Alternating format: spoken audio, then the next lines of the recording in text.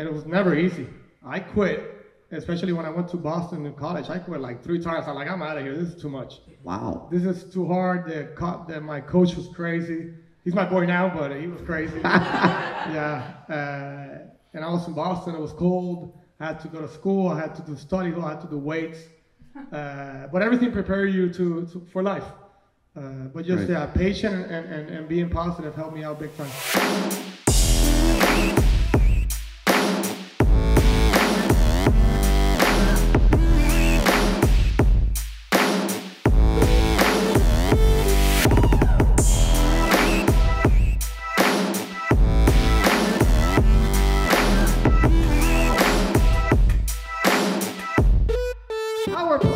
Please help me welcome to the Power Player Mastermind, Mr. JJ Barea.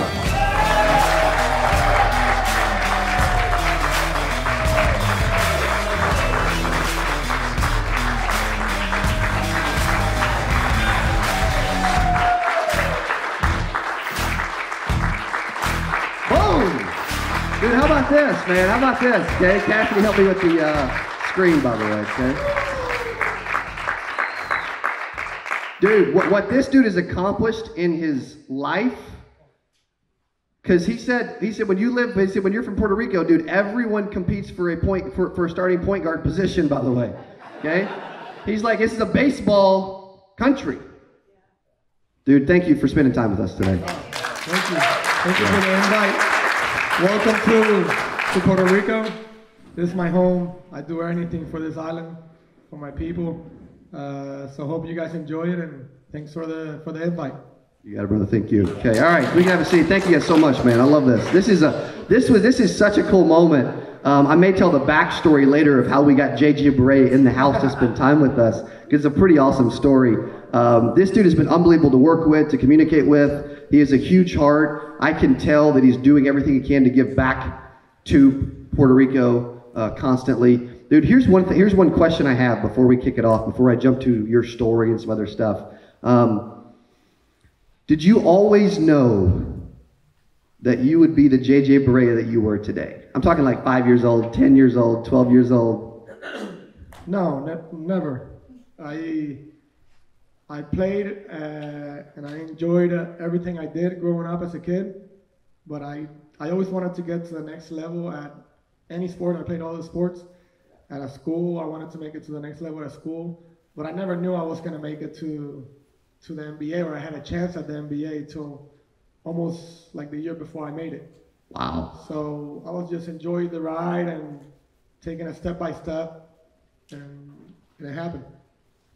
Yes, it did, bro. It really happened too, man. Yeah. What's your story? What were you like as a kid, man? What does that look like over the last? I don't know, you're 37? 37. Yeah. So I got 2 older brothers. It was three boys at the house. My parents, my mom is a professor, a volleyball coach and tennis coach. My dad is an engineer. He was a swimmer.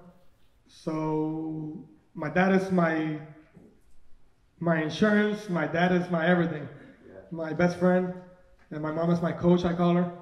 And 2 older brothers. So when I grew up, I was in diapers. I was already in tennis courts and basketball courts and baseball fields, swimming. So wow. I grew up. I was an active kid. I was friends with everybody. All my best friends, we got like 15, a group chat of like 15 to 20 friends from when we were 5 years old. We're still best friends to this day. And I just, I love sports. I played tennis. I was really good at tennis.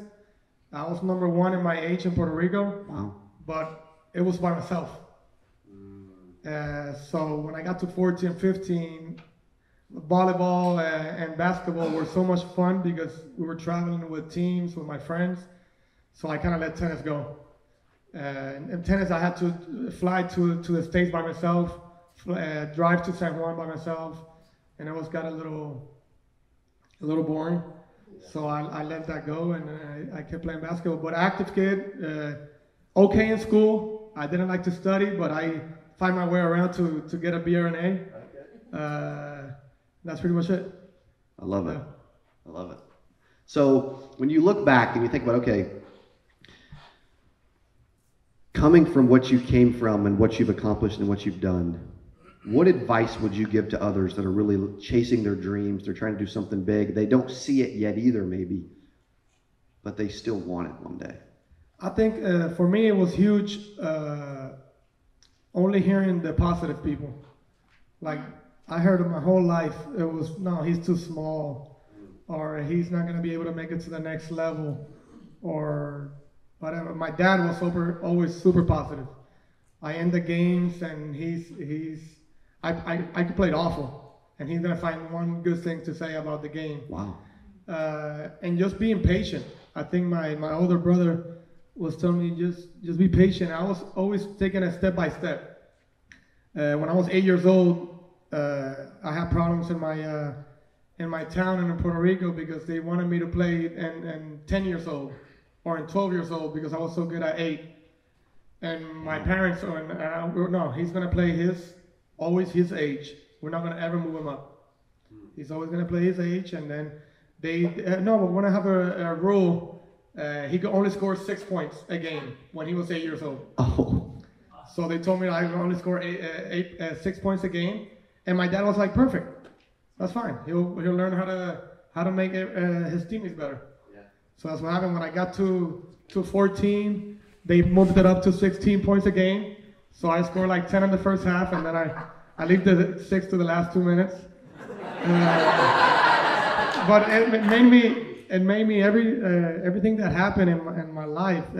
I think for a reason. It made me, like when I got to the NBA, I knew how to drive to the paint and get the ball to Dirk, and it was an easy assist. You know, no doubt. It came natural to me. But yeah, just be patient. Super positive guy. When I talk to the kids, I'm like, and it was never easy. I quit. Especially when I went to Boston in college, I quit like 3 times. I'm like, I'm out of here. This is too much. Wow. This is too hard. My coach was crazy. He's my boy now, but he was crazy. Yeah.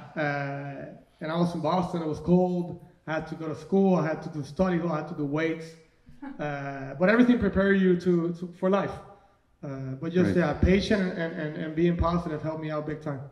Yeah. And what did that do for your internal drive when they're like holding you back like that and you can't go do what you want to do and they're holding you back? How did those moments in your life play into your trajectory and help the drive that you have? Yeah, no question. I just tried, okay, I can't do this, but I'm going to show them I'm still going to win without being able to do this. And my teammates were loving it because I was handing them the ball like the whole game. But yeah, my oldest brother and my mom, I think they're the most competitive people I met in my life. Wow. My older brother is crazy. Like, he should have kept playing basketball, but he decided to play volleyball. He played volleyball. He's an engineer, but he played volleyball for 13 years in the pro league here in Puerto Rico. Wow. He was a setter. But he playing PlayStation. He's 5 years older than me. PlayStation at the house, 1-on-1 in the backyard. I never beat him. Anytime we walk by the hallway at the same time, he's punching me against the wall. If I beat him in PlayStation, I better not say anything because he's super skilled. And my mom, as a coach, I grew up watching her coach, and she gets all red and screaming and this and that. So they're super competitive. So I got lucky. I got the competitive side from my mom, and I got the patience and calm from my dad. And super positive for my dad. So I got a good in between. Yeah. And you have to have, I'm sure there's a lot of those moments along the way where you had to really be focused and have some patience. And you were, what's an example of a like extremely big moment that you were put in that you had to rise to the occasion and use the competitive drive, but also the like mental clarity and focus and patience, you know? Yeah. So I had a lot of moments growing up, but the shot that I think gave me like the play that gave me the confidence to think I could make it and keep playing basketball was in 2006. It was my first game with the Puerto Rico national team, the big team. I still wasn't, I'm trying to make it to the NBA, it's that summer. We go to Colombia for the Central American Games. I come back from Summer League from the NBA. I land in San Juan, and right I land, I go to Colombia with the team. No practice, no nothing. Wow. Went to the Central American Games. I'm coming off the bench because I never practiced. I just came off the bench. First time with the team. We're playing, we're winning. We're partying every night. So it was fun. I was 22. It was fun. Yeah. I got all the energy in the world.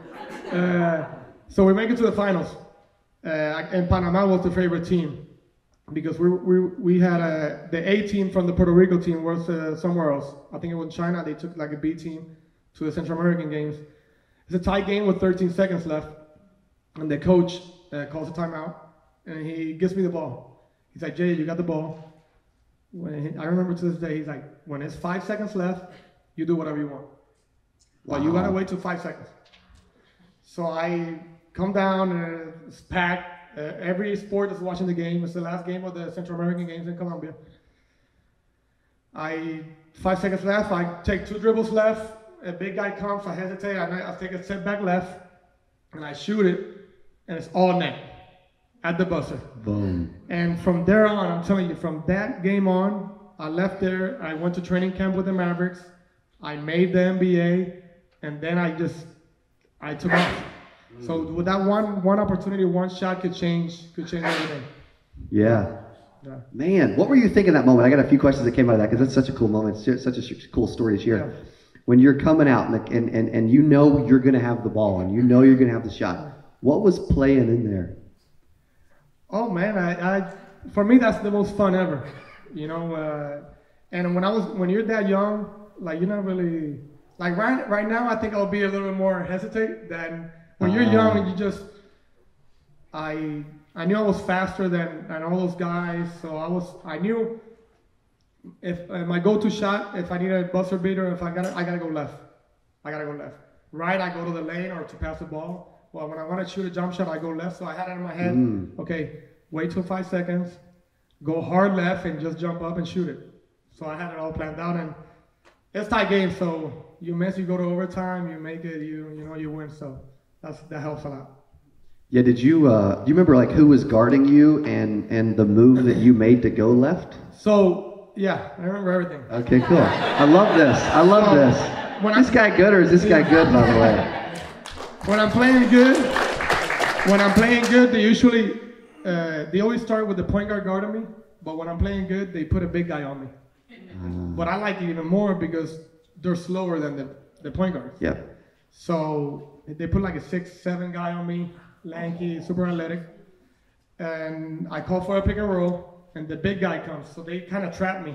So I go back for my left, and I go like this, and just that little thing, they both went like this. As soon as they both went like this, I went left, and then I jumped by myself. That's awesome. Yeah, so I remember that shot was pretty. That's big. Yeah. Do you think because after that shot, you went back to training camp for the Mavericks? Yeah. Because you went, before I get to that question, because you went undrafted in 06. Undrafted, yeah. So I went to Summer League with Golden State first. Then Dallas calls me, and they want me to go to Summer League with them too, but after Vegas to Utah. It's the same, it was in July. And I told Dallas, I can only go for 3 games because I got to go to Colombia with Puerto Rico. And I remember Donnie Nelson to this day was like, yeah, 3 games are perfect. We need a point guard, come on.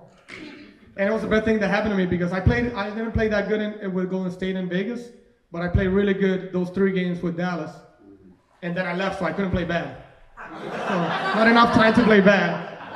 And then Dallas invited me to training camp. And there was one spot for 4 of us. Wow. There was 4 guys. There was a 4-man, a 3-man, and 2 point guards. Avery Johnson was the coach. Yes. So Avery Johnson was undrafted, was small, point guard from a small school. They cut one guy, like in game 2. It was 9, back then it was like 8 preseason games or something. They cut one guy, then it's 3 left. Then when there's like 3 games left in preseason, they cut another one. And then there's only 2 point guards left, me and the other one. And we're going to the last game of preseason. And in preseason, they always like wait till the last quarter, and they take everybody out, and they put the young guys in. So we're down 14 against Washington in Dallas. and they put our squad in, the young guys. And I finished the game with 12 points, 8 assists, and we won the game.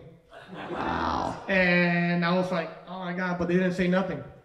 So the next day we fly to San Antonio for a practice, and we get to San Antonio, and after practice, the other kid wasn't in the bus.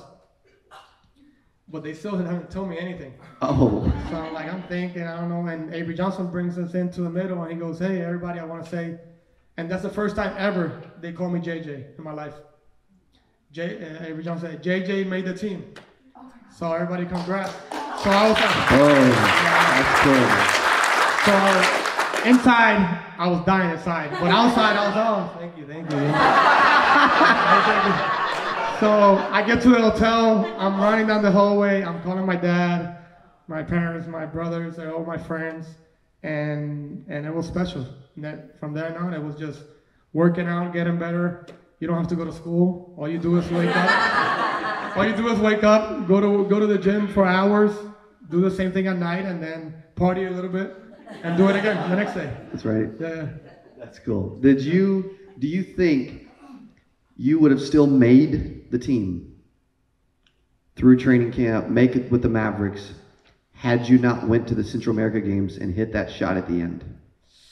Yeah, I don't know. That's a great question. I think that shot, I would say, gave me so much confidence for my future. Before that, yeah, I had it, but I didn't really know. But when I made that shot, then everything just, you could go off of it and keep going. So you never know. Yeah. That's cool. Yeah. What was it like playing with this dude, man? Easy.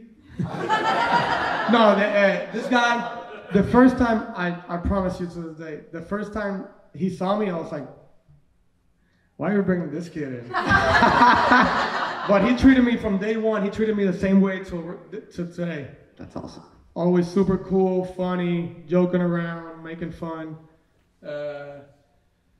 But yeah, pick and roll wise, he sets the pick. He was really good at picks. He moves, he finds the angles. And it was an easy job, If I come off the pick and roll and nobody's there, I gotta be aggressive. If they're guarding me when I get off the pick and roll, I gotta give the ball back to him as quick as I can. Yeah. Because if not, he'll get mad. He'll let you know. Yeah, but he was awesome. Best teammate all time. Wow. Best teammate all time. Good person. I played with a bunch of stars. I played in Minnesota with a couple of stars, in Dallas. But this guy is team first all the way. Yeah. Wow. He'll better win. He'd play 7 points or whatever. We win, he's happy. He scores 45 and we lose, he's pissed. Wow. He's pissed. That's awesome. So nobody works harder than him. I heard him and Kobe were the hardest worker in the NBA. And when I got to Dallas and I watched him work, I'm like, Jesus, this guy. And I was like, if I do 25% of what he does, I'm gonna be good. I'm gonna be good in this league. So yeah, no, but it was a great experience. Super competitive too. Yeah. Yeah, crazy. Dirk was one bad dude, man. Yeah, so bad. Who was your favorite player to watch growing up? Well, for some reason in Puerto Rico we have WGN Chicago in my cable TV. Okay, all right. Yeah. Polito's from Chicago back there. Okay. We have WGN, so I get to watch. My dad was trying to turn the TV off, but me and my brother, we're in bunk beds, and we get to watch Michael Jordan every night. So it was awesome. Michael, I wanted to eat Wheaties. I wanted to be like Michael Jordan, my mom used to say. But then when I got older, basketball got really 15, 16 years old. Steve Nash, Jason Kidd, Iverson. Yeah. For me, those three were the best. And I got to play against and with all three of those guys. Wow. So it was just awesome. I remember in Denver, my second year in Denver, I wasn't playing a lot. I played randomly whenever they threw me in. And they called me, JJ, second quarter, go in. And I run in. And then it's like, who I got? And the guy goes, oh, you got Iverson. I'm like, oh, Jesus. Iverson. And Iverson was like a rock star. Iverson, after that game, one of my teammates was like, hey, JJ, we're going out tonight. And I'm like, no, I'm good. I don't want to go out in Denver. It's cold, it's snowing. I'm not going out. He goes, no, Iverson's picking me up, and oh yeah, I'm going. Yeah. I'm in. Yeah, I'm going. Yeah. So it's good. That's good. Who was the toughest defender against you? Man, defender. I'm an offensive guy, so I don't really think about defense that much. Yeah, yeah. No, but defender. I basically on teams. I think I'm looking for this team that was tough all the time. Teams that switch a lot, that they got like same size guys, like 6'5" guys. They don't have a small guy. They don't have a big guy. Those were the hardest teams because the pick and roll was my go-to. They're switching. There's not a lot of space, and that was the hardest. But any quick 6'2", 6'3" guy, Drew Holiday from Milwaukee. Drew Holiday. Monster. Defensively monster. Anytime LeBron James or guys like that switch on me, there's no way you're going by them. They're so strong, they put your hand on you and you're not moving. Yeah. Yes. But hardest guy to defend, Steve Nash. He never got tired. He was running around in circles the whole game. That's what it looks like to us too, by the way. And I was young, and he was so good. Derrick Rose, the year he won the MVP in 2011, he was so fast and so explosive. It was out of this world. Derrick Rose. Wow. Yeah. Wow. Chi-Town's loving this. And then later on, Curry, because Curry's just special. He always moving out without the ball. So I remember a quick story. Before the game we're playing Golden State, they got KD, they got Clay, they got Curry, and I'm starting that day. And coach goes, "Hey, JJ, you're not guarding Curry. We're gonna put our best defender on him." And I'm like, "Yo, he's gonna score 35 anyway. Like me or him?" And I was like, "Better for me. I'll be better offensively because I don't have to guard him." So, and exactly, he had like 35. I played good. I had 20. But I didn't have to play defense on him. I was like, thank you. Yeah. He's still going to have 35 on us. So it was good. Dude can shoot, man. Is he the best shooter ever? Ever, yeah. No doubt. Wow. No doubt. Is there a close second in your mind? Ray Allen? Yeah. Ray Allen, yeah. That makes sense. Yeah. You're also going to be coming back to play in Puerto Rico this season, and it's going to be your last season ever. Why don't you talk about that, why you're doing that? Because you stopped playing. I mean, I think your last technical game was 19, but then Cuban signed you for the 2020 year. Yeah. So I haven't played. I played in Puerto Rico last summer. A little bit. I got hurt in my ankle, so I played 20 games. We made it to the semifinals. It was a new team here in San Juan, owned by Bad Bunny. Bad Bunny owns the team. We got a good partnership going on. And it's here in San Juan. So this is the team. In 2006, when I was in this mess trying to make it to the NBA, I was playing here too. So I used to finish, the college season's over. I'm in school in Boston. I used to fly Thursday night to San Juan and play Friday and Saturday in this league, and then fly Sunday back to school. Wow. I did it like 6 weekends in a row. But it helped me because I went from playing with kids to playing with pros. So when I got to try out for the NBA, I was ready to go. That's awesome. It's the same team that I'm going to play now. And it's the basketball here, the pro league is getting a lot better. All the rappers bought a couple teams. It's really important for the fans here. We get in the San Juan, we're going to get 10 to 12, 14,000 people a game. Wow. And that's crazy. If you know Puerto Ricans packed in the same place, drinking and watching basketball, it's going to be a little intense. So that's why I'm doing it. I never got the chance to do it my whole career. Now I'm a little older, but I got friends all over every team. I get to drive my car around Puerto Rico playing basketball. And just one more time, I had to talk to my wife. I got 3 kids. We're in Miami now. And I thought I was done. And I told her, I was like, I think I'm going to play one more time. What'd she say? She was like, yeah, no, she's always been awesome. She's always been, you do what you got to do. If you want to play, And I'm like, but the season's going to start in April. I thought it was going to be this summer, but it's going to start in April. So that means you're going to have to stay with the kids for 2 months by yourself. And she was like, but yeah, if you want to do it, you got to do it. And I was like, I'll send you your mom over here a little bit more help. There you go. But yeah, I'm going to do it one more time, and then that's it. I'm definitely, because I want to finish healthy. Like, I'm healthy right now. I could play 18 holes of golf. I could play tennis. I could run on the beach. I could I do bike around Miami now. So I want to stay healthy. I've seen a lot. My Dirk's going through some tough times right now, his ankle and his hip. So I don't want to, my left ankle is kind of shady, so I got to be careful. But other than that, I want to finish healthy. Yes. We're playing golf today, by the way, 2 o'clock. I know. I'm going to Disney. I'm going to Disney from tonight. I got there tonight, Saturday, Sunday, and Monday with the 3 kids. So I'm going to be more tired than a whole basketball season on Tuesday. Yeah. That's good. Let's talk about family for a second, right? Because your wife is Viviana, correct? Yeah. She was Miss Universe Puerto Rico. That's a long story, yeah. Miss Puerto Rico, 2011.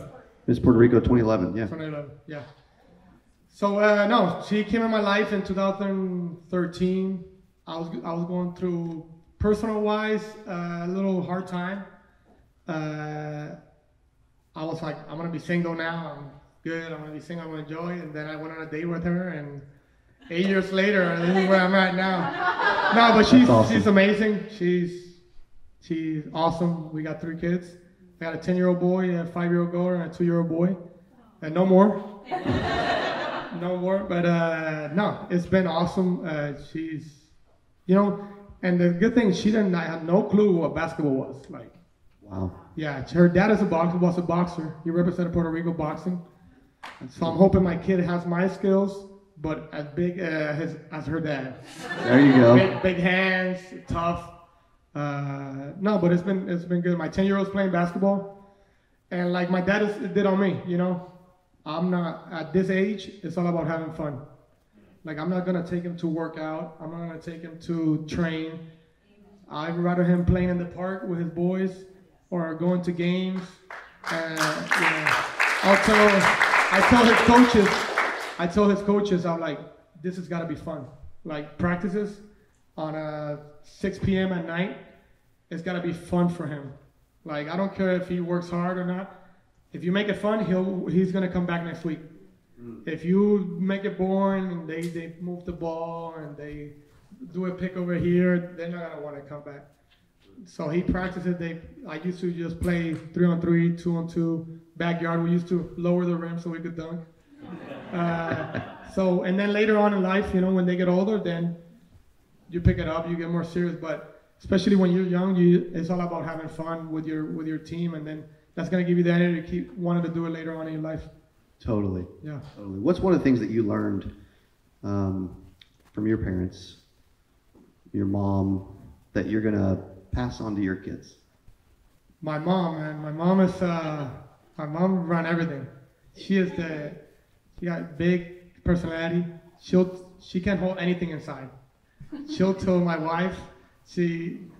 Long story short, me and my wife having breakfast, like a little coffee, and we're talking like about what are we gonna do today, and my mom was like, no, why are you guys gonna do that? And I'm like, mom.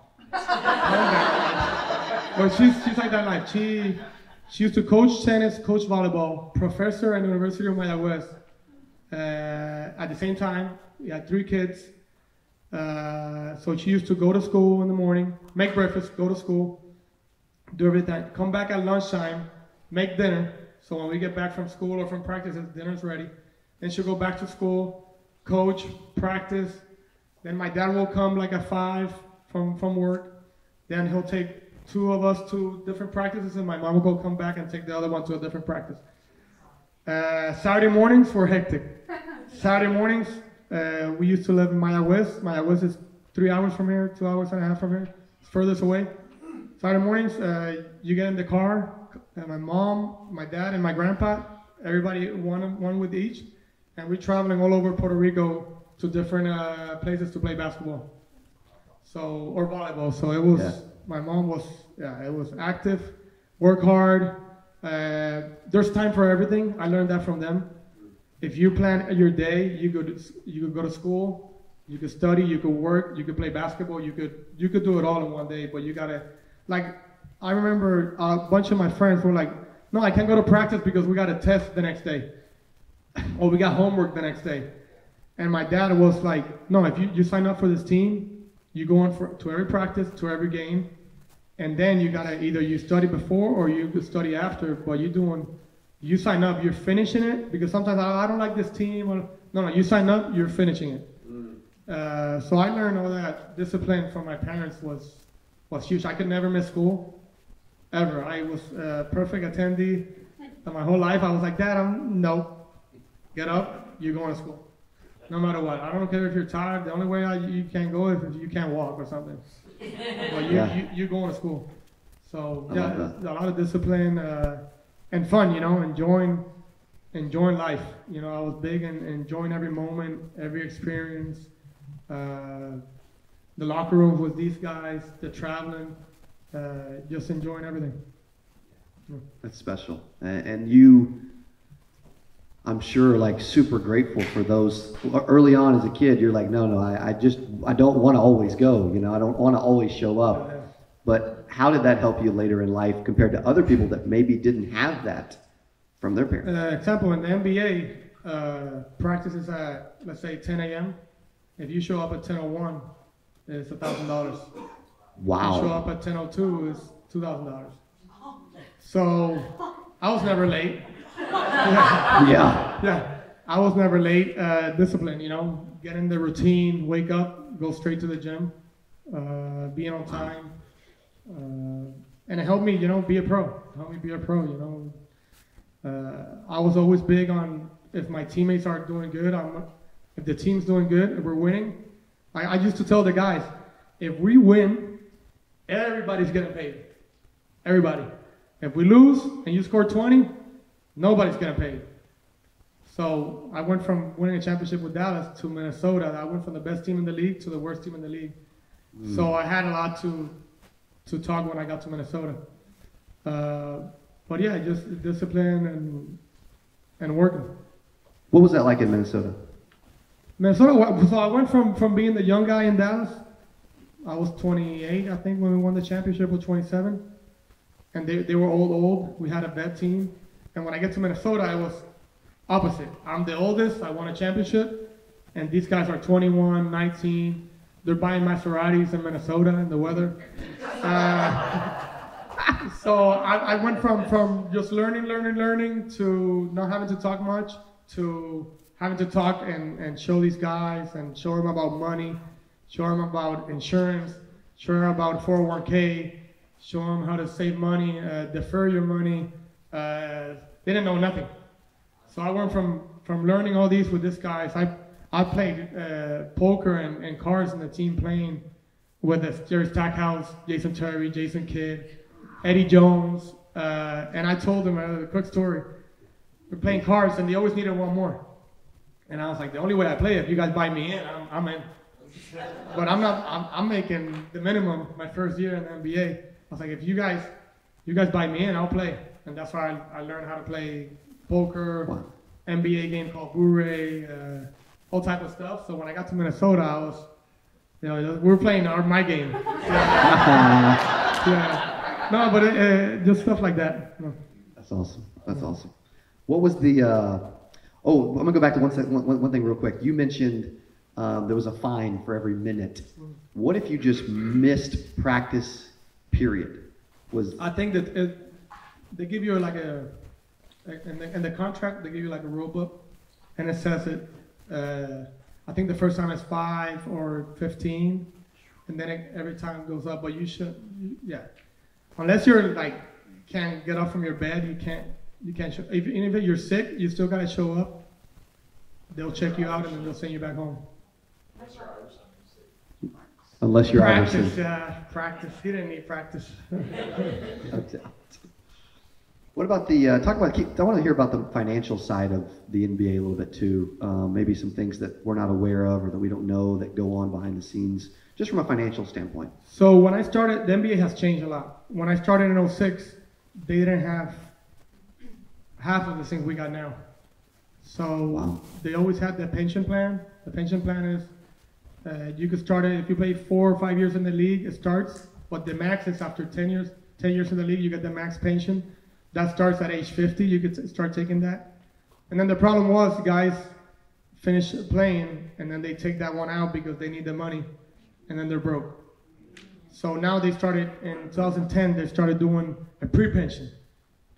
So a pension was, I just retired. So in July, I could start getting the pre-pension. And the pre-pension goes from when you retire to the age of 50. Wow. And then you could also add, you could add 5% of your checks to that amount, and you could get it till you get to 50, so you don't have to take the other one out. But this for an example, NBA does a lot. We do every year, you gotta sit in a place like this, and they teach you how to save money, financial guys, they give stories. Old NBA guys that lost all their money, they come to talk to us. You name it, they do it. They talk about the insurance for your kids, trust fund for your kids, the 401k. They match the 401k to 150%. I tell the guys, put everything you can on it. Yes. On the pre-pension, put everything you can on it, because you don't need the money while you're playing. And for me, I got lucky, my life from playing and now, I'm not gonna change maybe a little bit, but my life's gonna be the same. These guys, a lot of these guys, they live a life when you're in the NBA that when you're done, you gotta tone it down completely, and that's when it gets really hard. So then, they got financial guys for everything. I got lucky. My situation was, I made my financial professor in Northeastern, an old guy, became really good friends with my dad, and since day one, those two have run my money. So I got lucky. I don't have no trust issues. We've saving money since 06. I got a real estate in Puerto Rico. I got like 5 properties in Puerto Rico. Nice. Airbnb, and then I got my place in Miami and my place here in Isla Verde. So stuff like that. I got everything, trust fund for the kids, insurance for the kids. So if you, I got lucky with my dad, but not all the NBA guys have my dad. Yep. So I try to, especially when I got to Minnesota. But these guys, Dirk, Jason Terry, Jay Kidd, helped me. So when I got to Minnesota, I try to help the young guys out in the same situation. It's good. Yeah. It's good. I got a couple more questions, and then we're going to open it up for open Q&A in just a second. Okay, so be ready. What was it like working with Mark Cuban? Mark Cuban's awesome.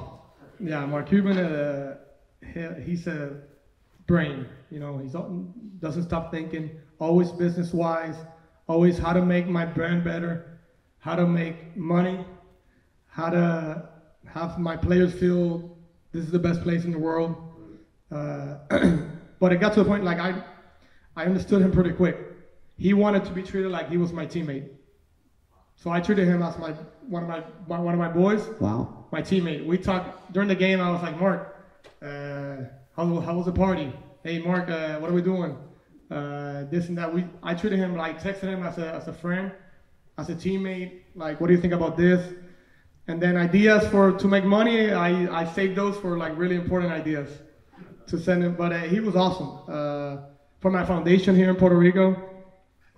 He's the Mavericks and him. They've been amazing. Wow. When Hurricane Maria hit Puerto Rico, we were about to start preseason training camp in Dallas, and Hurricane Maria hits, and I can't get in touch with my family for 3 days straight. Nobody in Puerto Rico, my wife either, my boys, nobody. So I'm texting Mark, like, Mark, it's really rough in Puerto Rico right now. He's like, yeah, you stick with it. We'll figure it out later. 5 days into it, and in Dallas, all the Latinos, all the Puerto Ricans, we collected, you name it, we had it. And then we're like, yeah, so that's good. We collected all this water, medicine, generators, everything. We haven't talked to Puerto Rico at all yet. We got to go over water. Like, how are we going to, we can't drive it there. And everyone's, oh, yeah, we don't know. I'm like, yeah, so why are we collecting it? We don't know how to. So my wife, we're in the car, and my wife goes, this is a fourth day after the hurricane. My wife goes, text Mark. Tell him to let you borrow the team plane. And I'm like, no, that's not. Training camp's about to start. That's not ever going to happen. I texted Mark Cuban. 5 minutes later, he goes, check your email. I check my email, and I'm in contact. The pilot, the owner of the plane, they're all emailing me back. We're ready when you are. So I told everybody that we're collecting stuff. 12, we had practice that day. I didn't go. 12 p.m. Bring everything to the private the private airport. We packed up. It was 5 of my boys, my wife. I missed practice. We got on the plane like around 3. That morning, I talked to my parents on a line. And I said, I'm going to be in San Juan at this time at this airport. Get there. We went full. We landed it. Worst day of my life was when we were about to land in Puerto Rico. We opened up the windows. We were joking the whole way down. As soon as we opened up the windows, it was like a bomb exploded in Puerto Rico. So you couldn't see anything. It was bad. No cars, no anything, everything down. It was bad. And that's when it got real for us. We get to the airport, it was mayhem. People trying to jump in the plane, taking stuff. I finally got to see my parents. And we went empty with like 6 people downright, and we brought 60 back. 60 people, there's people that needed to go to hospitals, or I brought my grandma back, and my boys got their family out. And then we did it all, it was awesome. But the distribution, when we got to Puerto Rico, it wasn't great. It was the first time we did this. Everybody wanted stuff. We hit the government up. It wasn't really organized. They were taking the stuff and putting it away instead of just giving it out. So we get back to Dallas, and I told Mark, hey, thank you, man. Thank you for the plane. It was awesome. I'm good. I'm ready to go now. He's like, you're not going to go again? And I'm like, what do you mean? No, go back. So we went 5 times with Mark. Yeah. He gave me the plane. Okay. He gave me the plane 5 times. We filled it up 5 times, every time with different stuff, medicine, generators, buckets, brooms. People were making a list in Puerto Rico, and then the next 4 times that we did it, I had it all set up. My foundation, we got a truck from every city that we thought needed the most help, and they met us at the plane. They parked at the plane, and they go from the plane to the truck to the city. So we did it ourselves, the distribution. Smart. So my wife was the number one handling all the operations. But yeah, so stories like that, Mark has always been, really quick, awesome, and yeah, it's Mark. It's amazing. It speaks to the human he is, man. That's cool. Yeah. That's incredible. And just to be able to play for a guy like that, and even fiery competitor. He loves it. This is his family. He loves the Mavericks. Yeah. You can tell he has a serious passion and love for the game and for that. Yeah, too much. Yeah. It's incredible. Can't even imagine. All right, we get about 15 minutes for open Q&A. I saw Landon's hand up first. Hey, if you enjoyed this, I got another one you're going to love. It's right there. Click on it. See you in there. One of the best things I ever did was I actually sent emails to 10 people who I very much trusted. That my dad, my grandpa, you look at things like fellow coworkers, previous